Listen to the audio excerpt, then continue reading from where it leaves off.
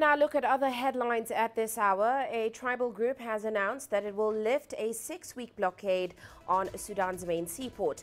Now this comes a week after the Sudanese military power grab. Barricades were lifted on Monday at the port and on the main road to Khartoum. Beja tribal group members shut down the Red Sea port in September. They called for a range of demands, including the replacement of the civilian-led government. Meanwhile, Ethiopia's government has accused Tigrayan rebels of killing 100 youths in the town of Kombolcha.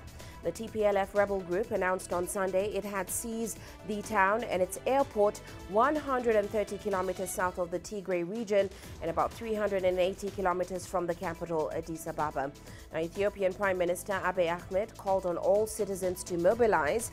The government did not say whether those allegedly killed by the rebels were combatants or civilians.